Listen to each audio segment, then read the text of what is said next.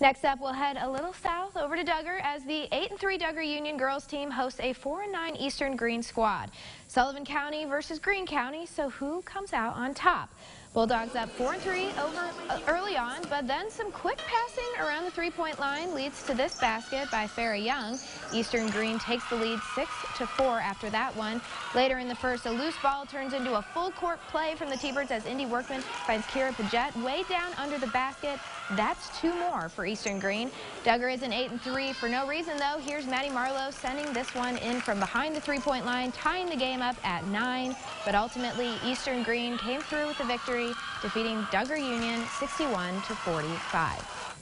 Duggar Union takes on Shoals this Saturday at 6 p.m.